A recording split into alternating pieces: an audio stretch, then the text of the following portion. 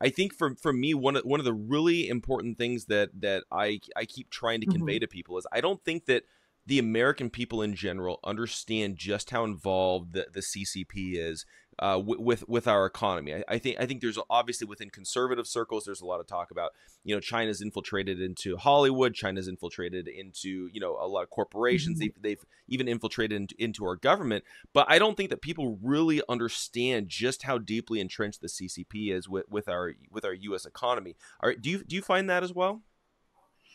Yeah, I absolutely. So when I'm talking to people are aware of the farmland purchase. They're aware of the spy balloon. Of course, it's so noticeable.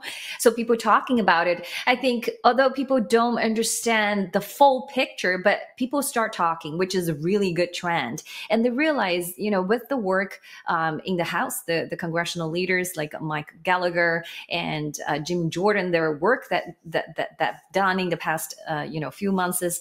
And I think people are catching up. I see a lot more people subscribe to their Twitter accounts and social media accounts and to pay attention. So absolutely, as you said, the work has been done in the past 40, I would say 40 years, if not earlier. So it's a very slow, very patient game that the Chinese Communist Party has played.